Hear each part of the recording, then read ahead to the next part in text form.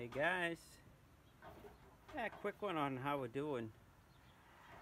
This is a built-out blocking for the handrail, so when the handrail sets on these stair treads, there's good lagging here because we're going to probably use something like a 3-inch lag to lag down through, hold our handrail stanchions in place so it's safe.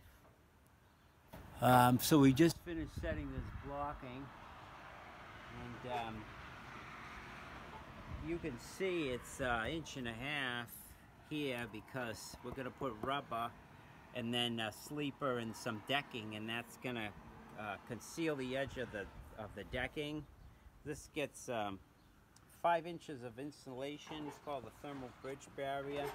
It builds out to this point, and then it's sculpted. It's a sculpted siding, and then that gets fiberglass, and the fiberglass runs up here and folds over on top of this curb, and then the rubber comes down these stairs along the roofs, and that folds up on top of this, and that seals the curb, and then we get a metal coping comes over the top of that after, and that finishes this off.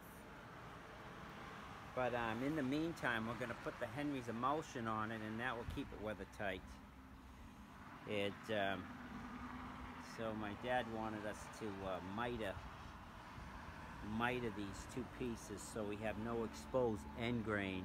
Because end grain, that's what really tries to draw in the moisture and split out and makes a mess. So it's good not to have end grain if you can help it. So these all got mitered, and then these are all sealed for the water.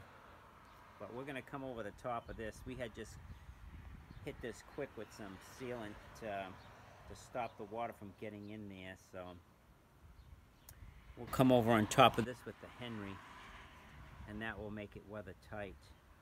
That's what that looks like.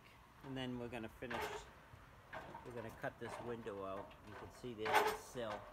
We'll just cut that along, and then that goes up, and then it comes along the head right there, you can see. We'll cut that out and have that ready, and then we come along and put lead for a sill. We wrap that back down, and we wrap it up. We have a leg that comes back up so the water can't get back inside. It comes out, and then we fold over, and we'll do that after we do our emulsion. But we'll cut this out first because we'll actually hit this with emulsion, take the window out, and do the emulsion around the whole window, and then we can come in and set the sill. And then we can come in and set the frame. Then we spray foam insulation around the frame. We leave room for expansion or deflection. We'll hit that with some flexible spray foam. But anyways, that was a built-out curb. So that's your 3 2x10s with a piece of 1/2 inch to make your 5 inches to come out to the edge of the plywood on your stair, rise, and tread.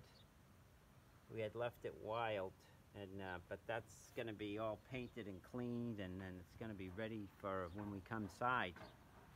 Alright guys, just showing you how we ended up doing, and then showing you some of the details that we do.